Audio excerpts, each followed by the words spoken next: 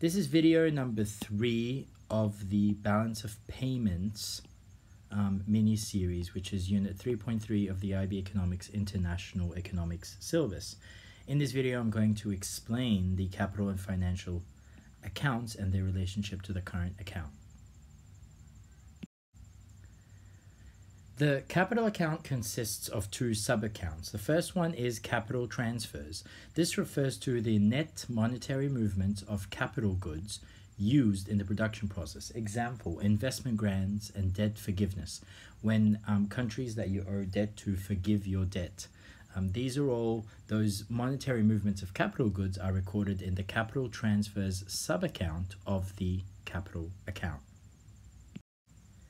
The second sub-account of the capital account is the transactions in non-produced, non-financial assets. This refers to the exchange of money in non-produced assets. Assets that are not produced, like natural resources, for example, minerals, and intangible assets, assets like patents, like copyrights, like trademarks. All of these are intangible. They are non-produced and non-financial. These are the two sub-components of the capital account. This brings me to the financial account. The financial account consists of three sub-accounts. The first one is the direct investment sub-account. This refers to inflows and outflows of long-term investments in physical capital. For example, foreign ownership of domestic assets such as property or land. Direct investment or foreign direct investment is usually undertaken by multinational corporations, MNCs. The second sub-account of the financial account is portfolio investment or records portfolio investment. This refers to the buying and selling of stocks, shares, government bonds, pension funds, etc. So anything to do with international lending and borrowing, all of this is recorded in the portfolio investment sub-account of the financial account. The final sub-account of the financial account is the reserve assets. This refers to the government's official reserves that are held for direct financing of international payments and imbalances, any imbalances in those payments. And also, governments keep official reserves to affect their exchange rates in the case of buying and selling currency to influence the value of their own exchange rate.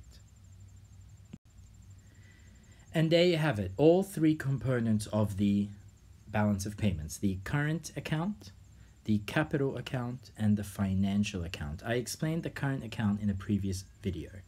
Now, what is the relationship between all of those three accounts? Well, basically, the current account should equal the capital account plus the financial account plus any net errors and omissions. In theory, the country can only spend what it earns or borrows. So if there's a deficit on the current account, this must somehow be financed, and it's often financed by a surplus on the capital or financial account. And that's why it's called the balance of payments.